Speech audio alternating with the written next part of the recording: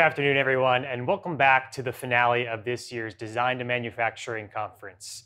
We just wrapped up a block of fantastic breakout sessions from our team of Hawkridge Systems presenters, who covered everything from 3D printing and improved motorcycle airbox to the latest SOLIDWORKS features for designing steel structures. One of those sessions was Mark Pimental's Power Hour update on recent changes in computer-aided manufacturing sponsored by CAMWorks. For those who aren't familiar, CAMWorks produces intuitive CAM software integrated directly into the SOLIDWORKS CAD environment, where machinists can save hours of programming time through capabilities like associativity with the CAD model, automatic feature recognition, and the ability to capture and reuse best practices. So thanks again to CAMWorks for their support this year. Our next segment is one we imagine you've all been waiting for. Whether you know him from the Daytona 500 or the Dakar Rally, driver Robby Gordon has made a name for himself in more ways than one. My colleague Tim Newton recently caught up with Robby and senior engineer Daniel Granger to discuss their team's efforts in building the next generation of vehicles for off-road racing. I'm so excited to introduce to you the legendary racer Robby Gordon and his chief designer Daniel Granger. So they've been engineering the future of off-road and have just released the Speed UTV. Let's start with you, Robby. Where are you joining from today? Well, currently I'm in the workshop area here at Speed UTV. As you see, we have one of the race cars behind me over here on the left, and on the right we've got one of the production cars. Both these cars were at the Sand Show. The one on the right might be a little bit funny because at Sandsports it was upside down. So we turned it into our stage at Sandsport, but that was to allow the enthusiasts, customers, fans, etc., to see the bottom side of the car. Because normally when a car company comes out with a car, it looks really good on the outside, but underneath it maybe not so nice. What we want to show is the quality all the way through the car, where people can touch it and feel it and not have to get on their hands and knees. We just roll the car over instead of having people to climb down on their knees and look underneath the car. Now, super cool demonstration. We loved it. Can you tell us, for those of you who haven't followed your career, it's been a long one in a lot of different disciplines, which I always thought was a really cool thing. Can you tell us a little bit about how you got into racing and then maybe some of the classes that you've been involved with? Yeah, I started, racing on the West Coast over in Southern California, Orange County area. Typical, wannabe racer. Started with BMX and was able to hone those skills to convince my father to let me do some motocross. From motocross turned into off-road, and as soon as I climbed in an off-road car, we had very early success. Went in the Baja 1000, Vegas to Reno, numerous off-road races, and raced in a series called Mickey Thompson Off-Road. That is a similar series to what I have with Stadium Super Truck, but it's a series that Mickey Thompson started back in the 80s, and I ended up being the 1989 Mickey Thompson champion. In 2000, I signed up with Ford Motor Company to race their Baja trucks and do some Mickey Thompson stuff and some sports car stuff. So I got introduced to Jack Roush, and my career took a very fast turn when we won the 24 Hours Daytona in our very first race. From there, we turned into a sports car racer. Within 12 months of that, I was sitting in Chip Ganassi's and AJ Foyt's Indy cars. So fast track career from off-road through IndyCar.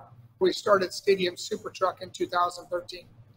From Stadium Super Truck, now we have a series that's very similar to IROC, probably one of the most watched motorsports events now on social media because of the high-flying two-wheel, three-wheel action.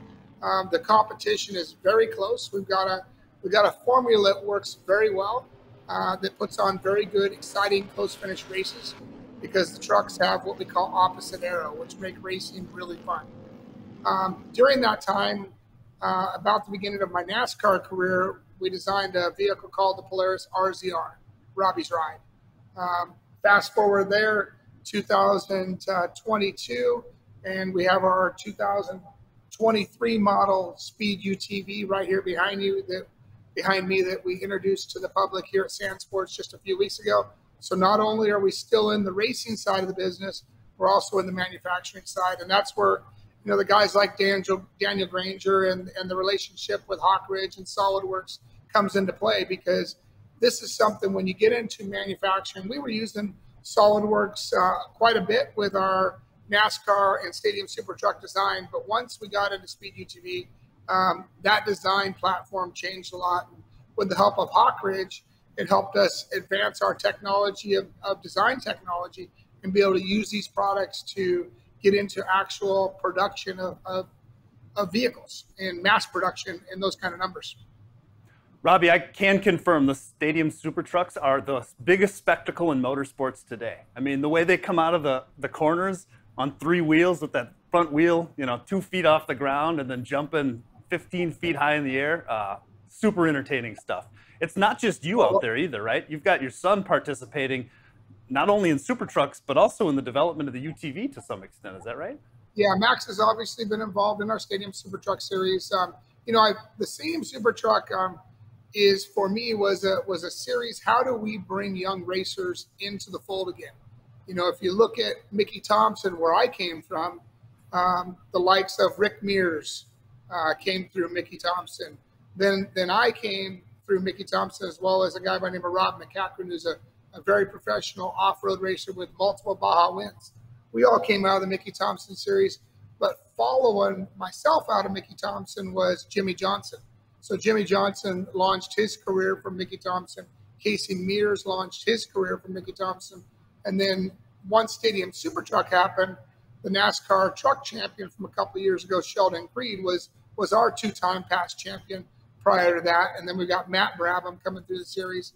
But Ari Lyondike has raced in Stadium Super Truck. Ricky Johnson's raced in Stadium Super Truck.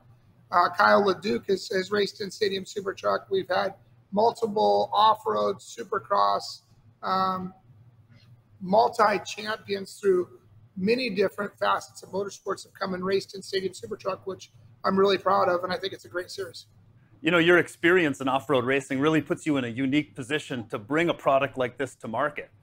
Can you tell us a little bit about the UTV and what's different about it compared to other things in the market today? Well, I think, with the Speed UTV, the biggest thing is it was designed by a racer. And a lot of people question, can we do this and are we capable of this? But we did connect up with a very large manufacturer, and we've got ourselves in a really good position to build parts. And as you look, 3 years from the time of concept, we've got actual production cars here, as you saw at Sand Sports. And this is a complete design from what we call the tires touching the ground, to the shock absorbers, to the suspension, to the chassis, to the body, the engine, the gearbox.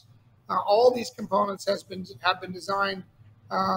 Daniel has pretty much touched all those parts with his team, as well as have been designed here at this North Carolina facility through the helps of different companies like Albins or Mtron or Push Turbo or Tap Clutch or Arrington Engines. With our engine, we have really grouped up with a bunch of very strong, capable companies that could help us do our job. So not only like we hooked up with Hawk Ridge to help us with the technology to be able to do our job, we hooked up with the engineering side of things with very strong, long history in motorsport companies to help us build a high-performance vehicle that could be a production vehicle. I think what we have here is we got a company that is used to building Indy cars, NASCAR, Dakar Rally, Baja 1000 cars, and we're actually scaling down to build a UTV, where you have companies like Polaris and Kawasaki and Can-Am. They come from the quad and motorcycle industry, and they're building up to a UTV. So it's kind of, we're going this direction, I feel they're going that direction, and we meet right here in the middle. And I think competition is going to be very fierce with the big manufacturers in the competition side of the UTV, as well as in the sales and marketing side of things. Super exciting project. Let's talk a little bit about the team. Can you tell us about the team that are working on the design? Yeah, well, Daniel Granger, who you've already done one meet with, is the technical director on the project. This has been his first major project out of school, and I can't tell you how proud I am for the job that he's done. He has taken the commitment here and basically put his life on hold to build this car.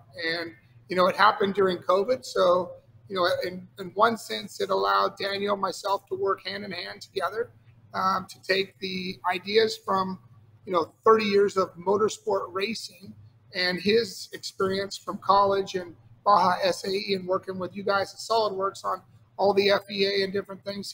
Daniel has assembled a team around him with Kyle, Jason, and Jeff.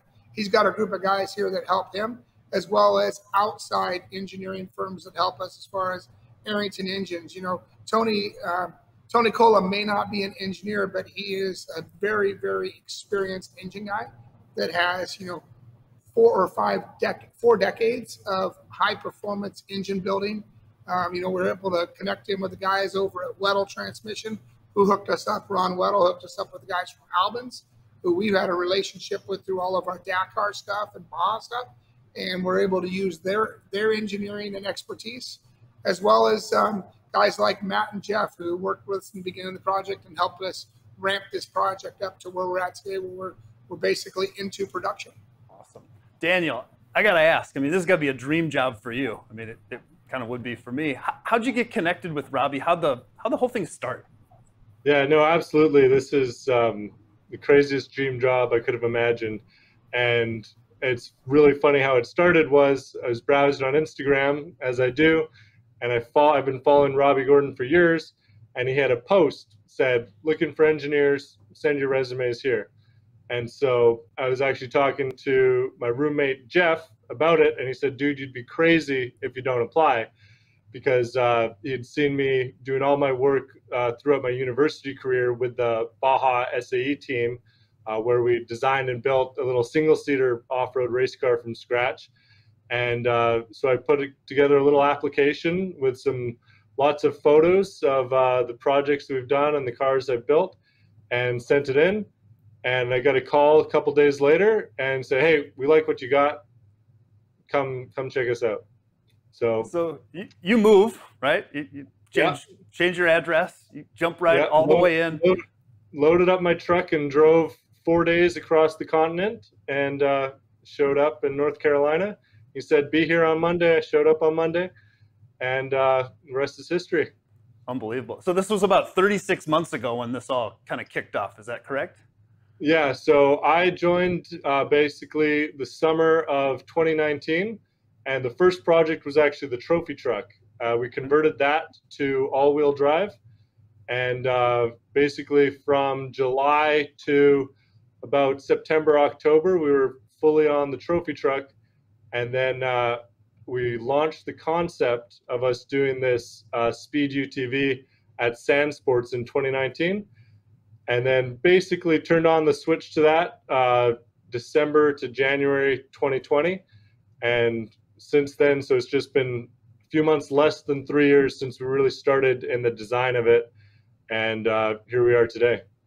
So Robby mentioned, tires, the suspension, and all of it. How many parts have you developed, and how do you do it?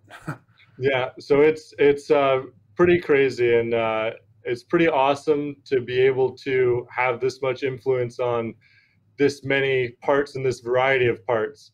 Because in school, you always hear people go work for an OEM, and their first job out of school is you get to design a door handle or a side mirror or something. Right? Yeah.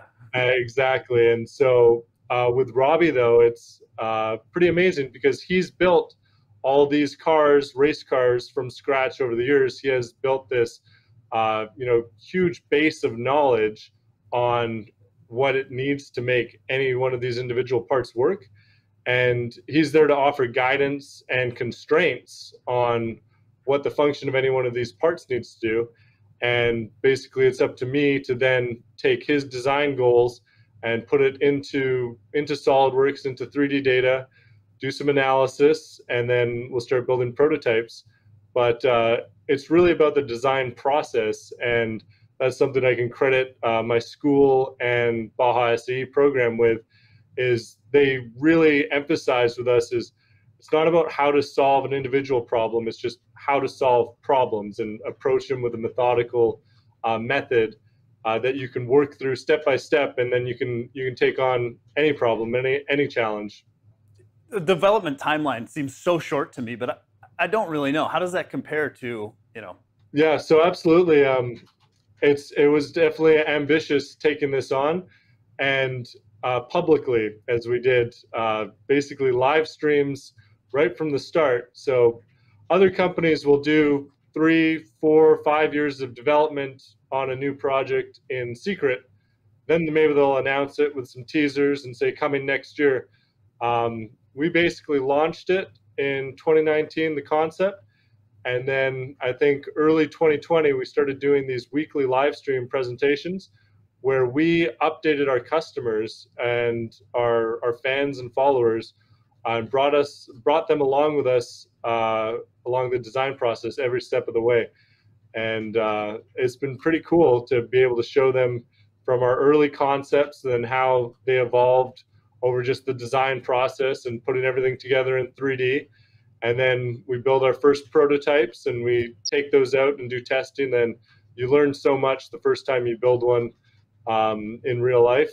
And then the next stage after you've got your working prototype that you're happy with is adapting that and stepping it up to the mass manufacturing and working with suppliers to provide not just one or two, but thousands at a time. And so that's been quite a challenge, but has been very exciting to go through that whole process. That was kind of wild how you kind of live streamed a lot of it, right? Design is often done behind closed doors. You know, you don't see the concepts until the spy photos, right? When they're all cloak and dagger and everything. But you guys brought it right out in front of everybody. Were you able to take input from, the public and incorporate that into the design? Yeah, absolutely. So we did actually live phone calls and took live questions from our customers at the end of every show for quite a number of months in the early stages, and we actually got quite a few good calls of, adding a feature here, or adding a feature there, or what are you thinking about this? And then Robby and I would talk after the show and say, oh, that was a great idea. Actually, maybe we should look at that, or maybe they don't know quite so much what they're talking about. But it was really cool to have that collaborative effort with the customers and bring them along and involve them in the design process. Can you highlight some of the challenges that you encountered along the way? Yeah, so I think a lot of the challenges that were surprises to me, I think, was just basically this last stage of, with the tools that SOLIDWORKS and Hawkridge provide us, we were able to work super quick and efficiently getting from our initial concepts and prototypes and building the first iteration of what we want the part to be. But the biggest challenge that I think was the last step of getting everything put together in mass manufacturing quantities and ensuring that all the tolerances were all correct and specified, that all these systems would work together and in mass quantities. For the nerds out there, highlight some of the differences between what you're doing today versus what's on the market. I know you've got some parts in front of you. We talked a little bit about bearings. Can you share a couple of the unique features? Yeah, absolutely. So we've got a couple great features that are unique to us, and thanks to some of Robby's patents, are going to always be unique to us. A big one of which is how our suspension couples to each other in the spindles. So a normal vehicle will use like a ball joint, which is usually a tapered fit ball pivot, and it's mounted in single shear. Whereas what we used in off-road racing, we call a spherical bearing or a monoball. But essentially what it is you've got a single ball that the pivot is on, and it's supported on an outer race, and that will connect to your control arm. And then the outside of a bolt will go through both sides and shoulder into your spindle. So this allows us to distribute the suspension load and the shock load through both sides. And so you don't have any forces trying to bend the bolt. It's just loading it in shear. And to take care of any shear loading on threads, we've actually got a patent on bolts and nuts where the actual shank of the bolt, so the unthreaded portion, extends past where the bolted flanges are, and then our nut countersinks and swallows the thread. So these are all technologies that Robby has developed through his years and career of racing and building off-road vehicles that we're able to implement as kind of a no-brainer to us on a production vehicle, just because we're coming from that racing background. Robby, did you learn that all the hard way? We definitely learned that the hard way. We started learning this process a long time ago in the beginning, back when they had like Ford I-beams and we had a Kingpin. And then it's like, okay, well, how do we make this structure work and be strong enough without having a ball joint? And that's what we figured out: bigger monoballs, high misalignment spacers, and being able to get articulation out of a monoball, which catches everything in double shear. And obviously the bigger diameter monoball with a reduced spacer inside following the ball radius, we could learn that we could get it to rotate and be connected on both sides, which was double shear was always way stronger than just hanging out there in single shear. So Daniel, I've watched Robby race the Dakar Rally. I'm a fan. I watched that stuff. I love it. I love the passion too, Robby, that you have out there. I think it's phenomenal how you wear your heart on your sleeve and you come out with your true thoughts and feelings. Yeah, absolutely. I love it. Daniel, how do you design for such forces that a guy like Robby is going to definitely put these things into at every opportunity? Yeah, no, it's really a challenging task, honestly. And an analogy I like to make when we're setting up these design constraints is, our buddies are in school. I used to say our buddies over at Formula SAE, but now we could say our buddies in Formula One. They know that their car can corner around this constant radius turn and corner at 2Gs or 3Gs, and you can calculate all the load on each suspension component going up through that. Now we have to say, sure, we could be going around that same corner at that same speed. There might be a massive rock in the middle of it, or we might drop off a ledge and land on one wheel. So you really have to have an idea of what your loading cases are, but then you give yourself a little bit bigger of a safety factor for those rocks and those unexpected incidents. But then again, you can deflect back to Robby's RWE, as he calls it, which is real world experience. And because if you just safety factored everything, you'd have the heaviest car. It wouldn't break, but it also wouldn't go anywhere. So there's definitely a fine balance between learning what's light enough and strong enough that it'll survive. And so really our design case that we try and look at when we go through all these parts to say, is it good enough, is we think, will this survive the Baja 1000? And so the Baja 1000 is a 1,000-mile race over the gnarliest terrain in Mexico. And we use that as kind of a benchmark, not just for impacts, but also endurance. We want all of our components to be able to try and last that long as our goal to have survivable parts. Man, that's awesome. Robby, so at the Sandsport Super Show, it was the first time the public actually could probably come out, touch, feel. I've seen some of the footage. I mean, you guys were swamped with folks. From your perspective, was it a great success? It looked like it. It was a very good success. I think, we got criticized the year before when we brought our first pre-production cars out. Those were just, as it sounds, those were pre-production cars. And we got criticized by people on either the quality, the fit and finish, or the quality and welds. And that really made Daniel and myself, check ourselves and make sure that everything was perfect. And, it took us, we made, door mold changes. We made fixture mold changes. We taught robots how to weld better. For the next, 10, 12 months with all the rigorous testing that we did, we also taught these processes to be better so that we could have a proper fit and finish car. And I'm really proud of what we have today. I think we've got something that is the leader in the industry as far as quality goes. And we're working really hard on the fit and finish as well. How about the performance? I know you've been at the Nora 500. How'd it go? Well, the race car didn't go so well, so that was a bit of a disappointment. But to be honest with you, even though it didn't go well, we learned so much because the part that failed on that production race car was something that's on all the production cars. So we immediately came back. Jason designed a tool we were able to modify our air oil separators so that we can continue to go to production with our current parts that we already had and prevent this problem from ever happening again. So again, we jumped right into SolidWorks as soon as we got back to the shop. Jason designed up a part.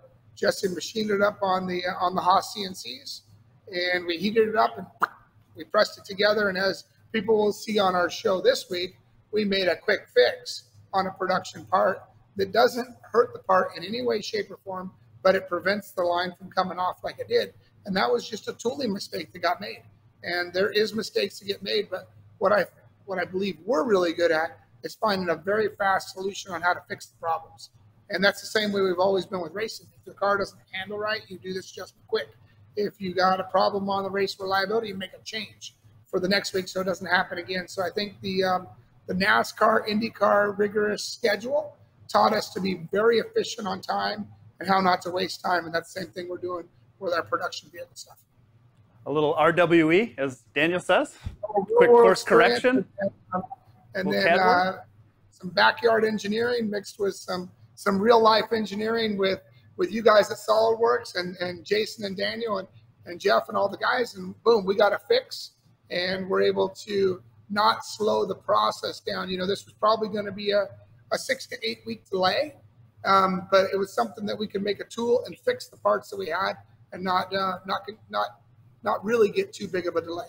Oh, very cool. I have to ask, Robby, why'd you choose SolidWorks?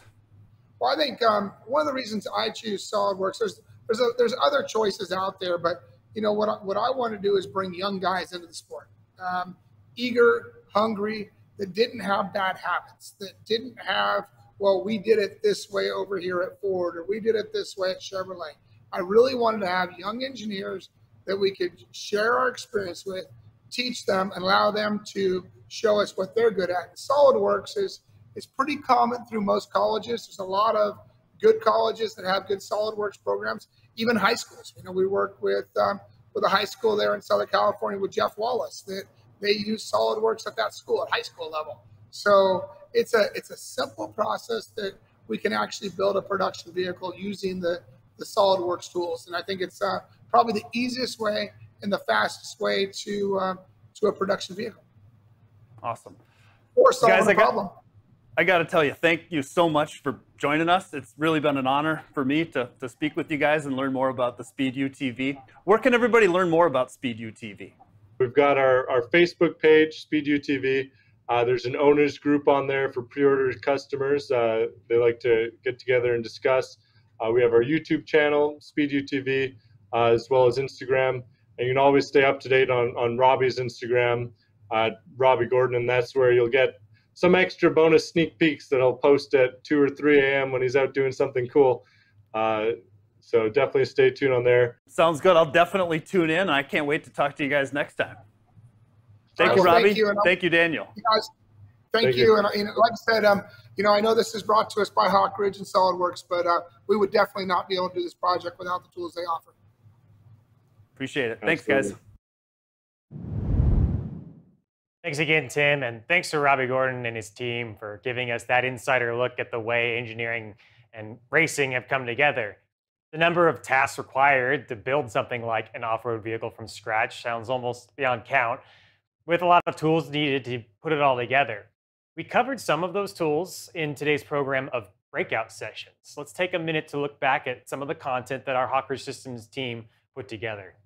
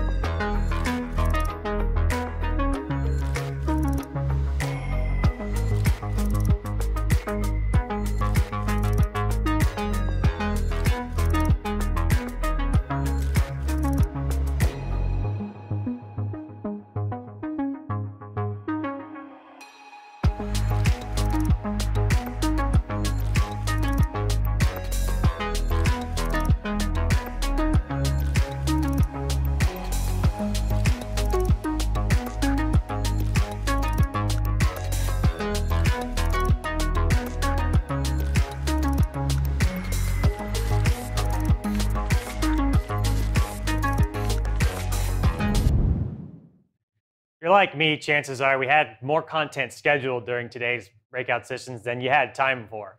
But not to worry, we'll be posting full recordings of each session to the Hawkridge Systems YouTube channel over the coming weeks.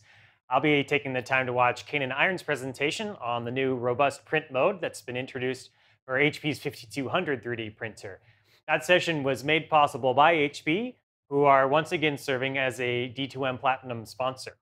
Combining the strengths of large build volumes with their impressive multi-jet fusion technology, HP enables the manufacture of highly detailed parts at some incredible speeds. Our customers and partners have been making parts with HP for years, and with the recent release of their powder-based HP Metal Jet technology, we're excited to see what they'll be able to produce on today's shop floor and beyond. Now, our next speaker this afternoon is somebody whose daily work in the field of nonprofit surgery is something that should truly humble us all. From Sign Fracture Care, please help me give a warm welcome to Engineering Manager Terry Smith. Hey, Terry, thanks again for taking some time out of your day to spend it with us. Tell us about Sign Fracture Care and the work that you do. What's your mission? Thanks, Damon, and it's great to be here and to talk to the group. Sign Fracture Care, we are a nonprofit medical device company. And I know that's kind of a bit of an oxymoron, right? Nonprofit medical device, but we design, manufacture, and then distribute orthopedic implants and surgical instruments that are used to treat the injured poor throughout the world.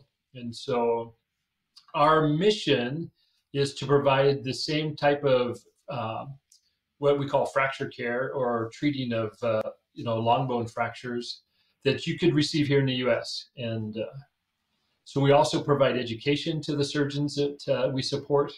And so through that process where you're trying to develop the implants, the surgical instruments, and and train the surgeons in the field to use this stuff, what does that process look like? How do you decide what you need to design and figure out that it's going to be a practical design? Where does that begin?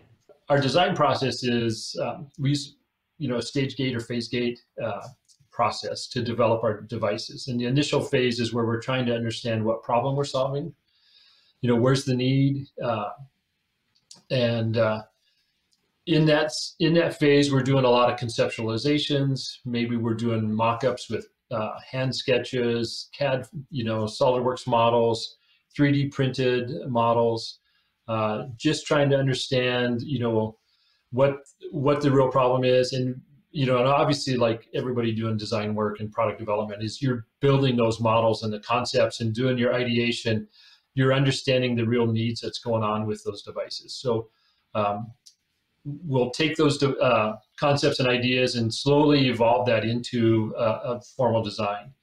And then as we come out of that phase, right, we have gates that we have to cross, and we're doing that because there's some of our output is because of FDA and ISO, we're putting that output into that design output into specific formats that we can, and satisfying some of those regulatory needs with that.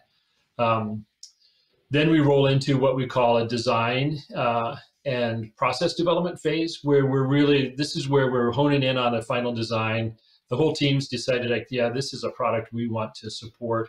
We're really pulling in manufacturing at a higher level, at a more detailed level, and our quality team, so that they're, not only are we doing the design iterations with them to do producibility and inspection, we're talking about training, what's going to occur, how would we use this to train, what are the shipping logistics pieces of it, all the basic product development stuff that goes on. So we're doing that with the broader team and getting their input. It feels like we call it a design tornado, because sometimes I'd love to tell you it's super smooth and we're really good at this and it just, everything happens, but it can be, it can be chaotic as you headed down a path, you get input from somebody that changes that path. And so, or we're doing testing and we realize, hey, as happens, right? It works well on paper or in 3D, but models, but then you start to doing the real testing and you start realizing, or you're doing the real manufacturing, you start realizing that there are constraints coming up that you need to work on. So we'll take that effort, and as we're developing the design, manufacturing, or our suppliers, they are also developing their processes, whether it's fixturing or tooling, say for machine parts, however they're going to inspect it, programs, inspection programs. So all of that's going on. It's pretty typical product development efforts that you do. And then that we'll start to wrap up with testing. So we have to prove to the, ISO FDA, what they really want from you is, tell me what you're going to design, right? Go design it, and then show me that you designed it and met the needs and of what it started out with. So it's at a really high level, their requirements are pretty simple. And so we just make sure we're satisfying that. Like I said, at the end of our development phase, we're doing testing, we're doing a pilot run of devices. So everybody gets a chance within our, whether it's design, manufacturing, quality, even shipping, everybody gets a chance to do the initial hands-on with those, their individual processes. And then we roll that feedback from that effort back into a final design that's transferred to production.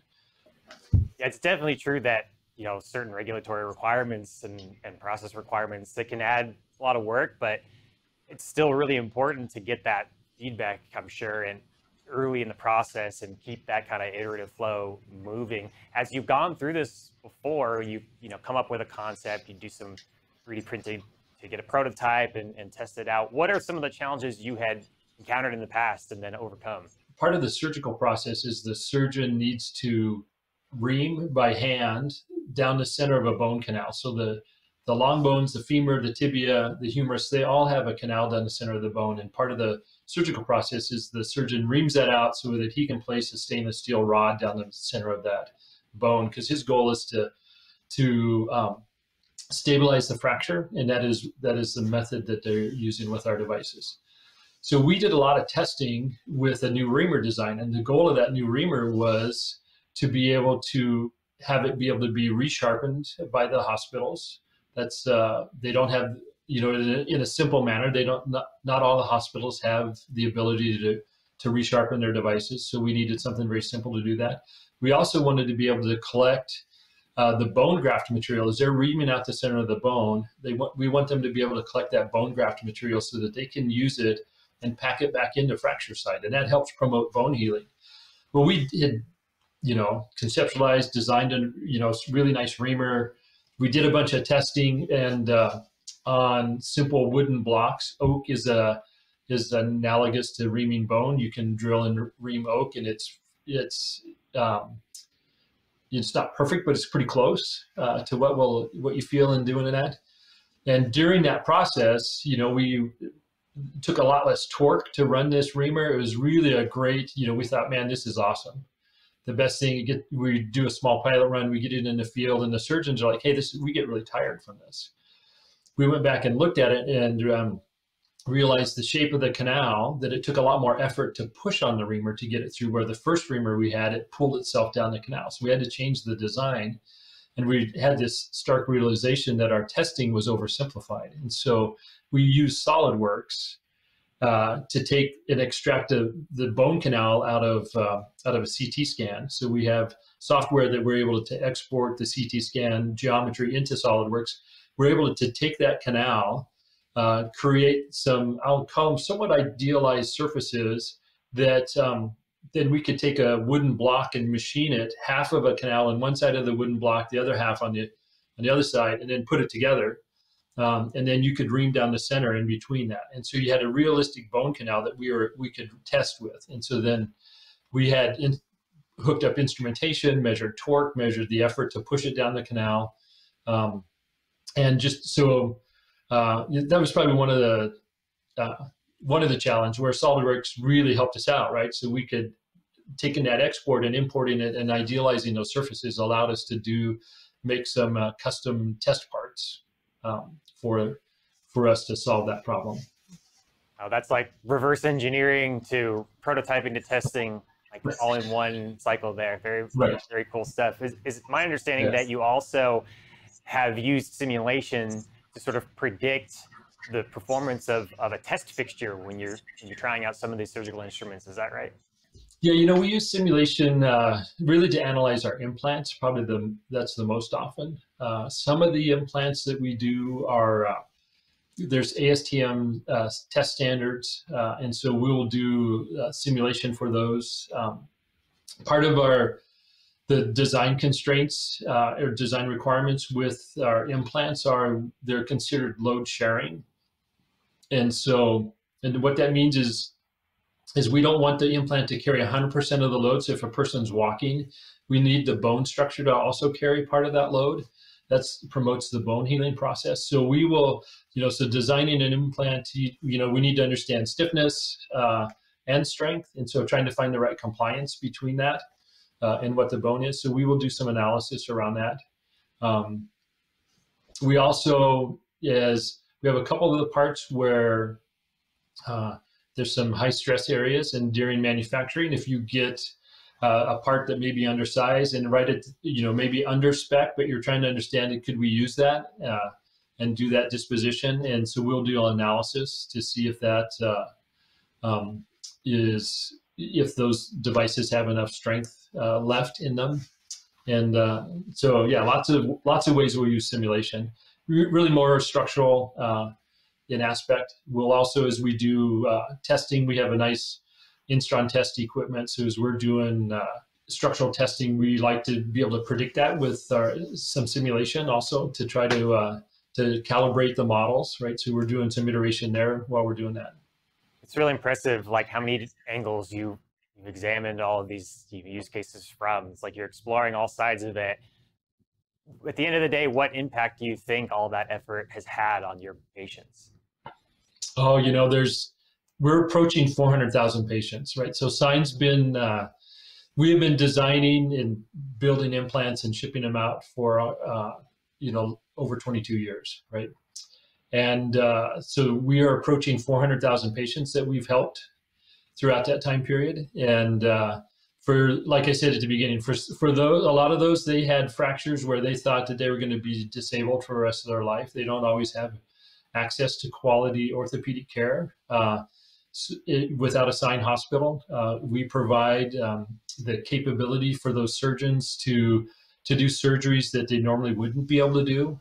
There's lots of kind of factors in that, anywhere from power quality that they have at their hospitals to the ability for them to buy, expensive X-ray machines that are used during surgery. Our system is very manual, so the impact has been pretty great. We see that every day in cases that come in, emails from surgeons. So yeah, I think for those people we've helped, it's been very impactful.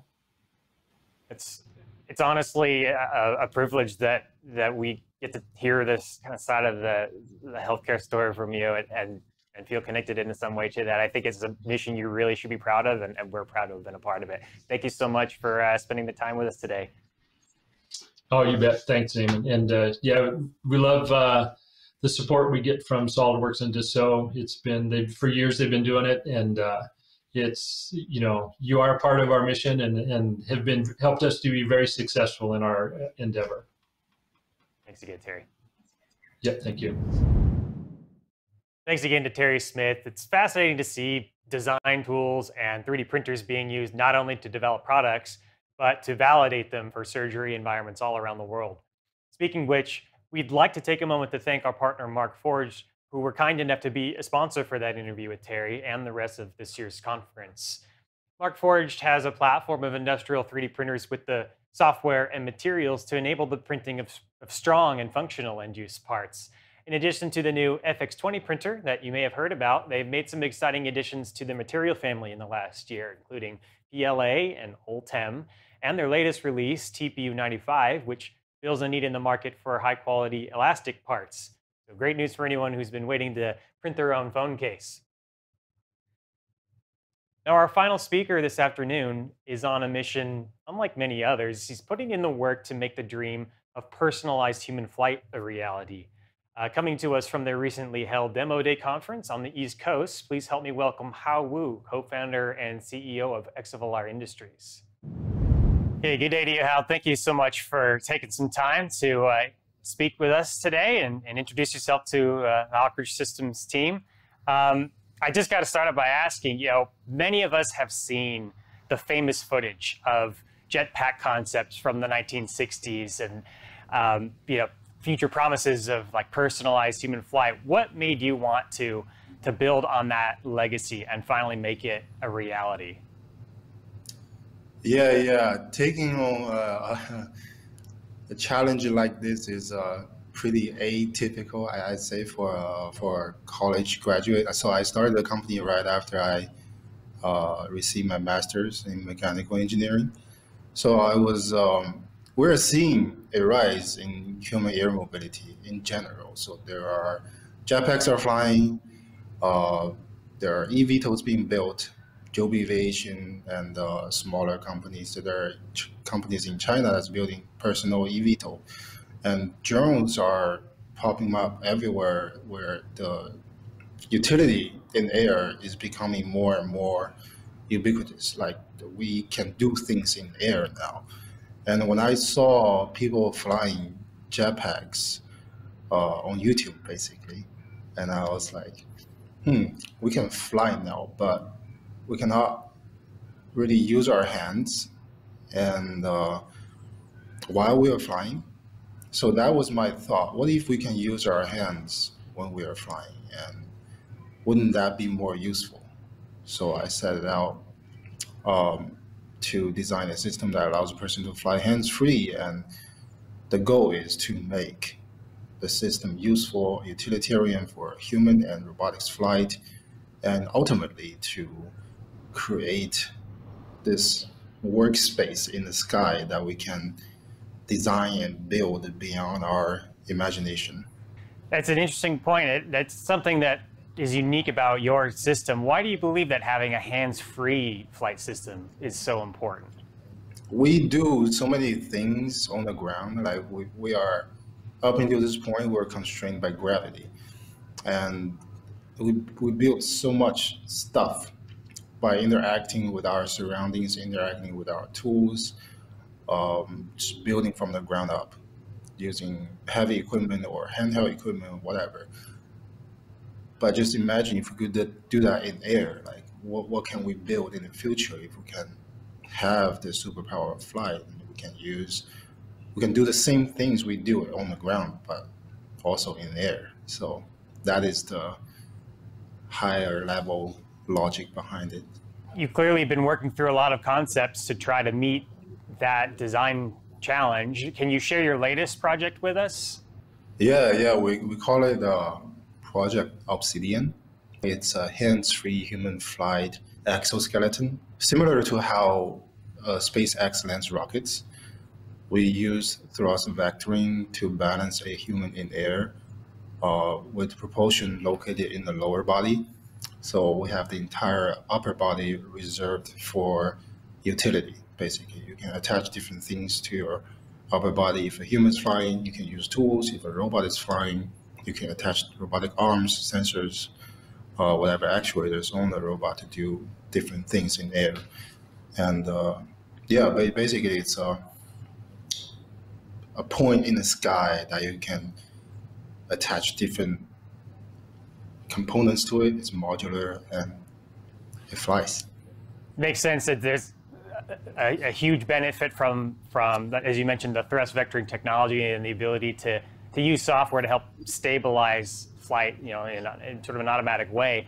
On the mechanical side, what are some of the challenges that you have come across during the design process and getting this product to a prototype? On the mechanical side, we just need parts, and sometimes customized, sometimes we need very standard parts that just comes along. We order from McMaster-Carr. They're a bit on the expensive side, but they come really quick. The challenge is that when we need custom parts, like we have to design it in SOLIDWORKS, and I had to design in SOLIDWORKS and go through the entire life cycle of sketching, building a model, validating the design, see if there's interference or if it is strong enough, and then generate the 2D, the step model and the plots, and send it to manufacturing. I'm not very organized, so in the beginning, I was optimizing for speed to prototype, and the whole thing turned out to be a mess in the back end.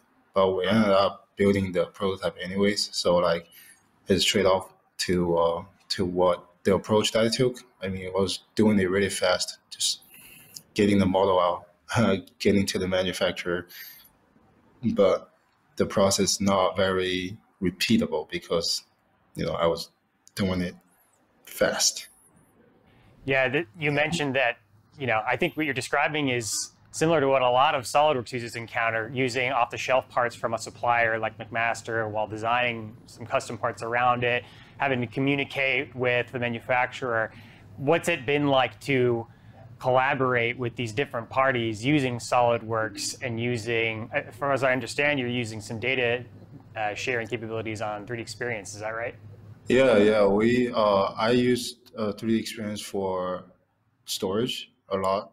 That the content management made it easier for us to have organization in the back end. I don't lose things anymore, and I can have better versioning. So that's one thing I had. So we did iterations from first prototype to second 1.1, and that's when we incorporated the 3D experience and try to use some more on cloud design features that we had. So now we took a break from doing technical stuff in our company because I broke the last prototype, and we decided to work on the business side a bit more. That's when we made all the progress with Techstars and we needed grant and everything. So now at this point, we're getting back into technical work, and we just hired an engineer. He's very familiar with SolidWorks, but he has not used 3D Experience before. So going forward, I'll probably expose him to the 3D Experience, the cloud experience, how that integrates with the workflow right now. Because what we're trying to do is we want to build up the process internally that anybody can come in and be very clear about what's going on and where the stuff are, and how do you go about doing work when the content is there, what's the goal, and what is the timeline of doing things, that kind of stuff, project management, and having all the resources linked in the same place for project management, if that makes sense. Of course, yeah. I mean, just like anything, this is going to be a process, I'm sure. You're going to have prototypes and every step of the way in the design process, a new revision that you want to evaluate. I'm curious, though, what was the feeling you had when you took that first sort of test run on the prototype? Yeah, I was nervous, and it's kind of but I was really focused, and because there's so many things that can go wrong, and I was really focused on like checking if the engine is on fire, if my leg is on fire, and there's if my emergency switch is in my line of sight. But for a second, when I got off in the air, that was more calming and smooth than I expected it to be, because the engines, they sound very violent and they're hot, but the air they spit out is actually very smooth, and you feel like you were walking on the cloud. But only for us, it was a split second when we got off the ground, and I was hanging on to the chain there in the tether system. As you mentioned, some challenges with reliability that will need to be worked out, but the experience was there, right? How far off would you say you are to seeing this kind of technology being used, in the applications you described? Yeah. So we have a few plans for regarding using this technology. The soonest we can get it out there is likely to be in sports and entertainment. October next year, like we should be able to fly, and we'll work very hard to make that happen. Of course, it's going to be a beta test for sports and entertainment purposes, and people can come in and fly at our airport location, and we have a wait list going for that. So it's called the XOVLR Flight Club, and we thought it was a cool name, not a fight club, but a flight club. Instead of not talking about it, we want you to talk about it, that kind of thing. And but on the B2B and B2G side, we also have plans because the vision is to really change the way we view human flight and provide making the sky a workspace for us. So there's definitely angles in B2B, in offshore wind maintenance and operations, for example, or utility grid maintenance, that kind of stuff going on. But that's a longer timeline. Well, I'm sure as you continue to work on this project that people certainly will be talking about it, especially as we see you start to use this in the applications you're talking about, sporting events and utility repair. We wish you all the best of luck. Thank you so much for spending some time with us today, and good luck on all your future efforts. Thank you. Amazing stuff. I don't think it's a stretch to say that taking on the trials of something as bold as jetpack design would not be possible without effective engineering tools. So it's encouraging to see a company like Exovalar using these solutions from our partner Dassault Systems, who, by the way, are once again serving as a platinum sponsor for this year's event. Of course, DS offers a complete suite of software that engineers and manufacturers use to streamline the entire product development process, with solutions from the brands you all know, including SOLIDWORKS, 3D Experience, Simulia, and CATIA.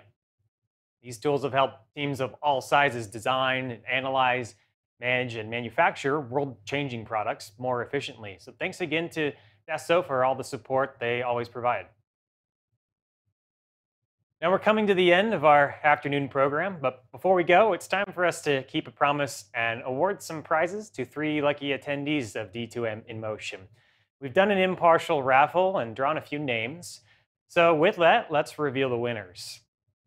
Receiving the 3rd place prize, an OM5 portable smartphone mount from DJI, we have Donald Carter from Link Engineering and Design Incorporated. Can't wait to see where you go with that one, Donald. Well done. Our 2nd place prize is the X-Arm 1S, which is a fully programmable robotic arm with 6 degrees of freedom. And yes, you can code it from your phone or a laptop. So taking that one home will be Alexander Abram from Ergonomic Products. And finally, our 1st place prize should be an exciting one for any fans of Animal Crossing. The winner of the Nintendo Switch is Scott Crawford from Tow Hall. So congratulations again to our winners. Thanks to them for playing. Thanks to all of you for joining us this year for D2M in Motion. Whether you spent the day learning something new, meeting a new colleague, or maybe just getting some inspiration to nerd out, we hope you found your time at this year's conference well spent. Good luck to all of you in 2023, and we hope to see you next time at Hawk Ridge Systems D2M.